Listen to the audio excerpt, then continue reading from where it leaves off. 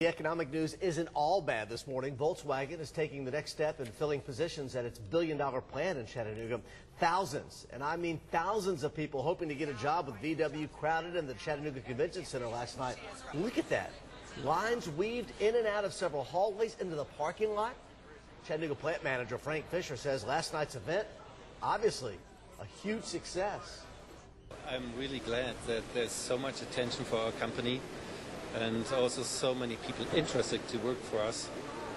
And I hope that we really assemble a very good team, a very engaged team, a very ambitious team, because we really want to make the project a true success.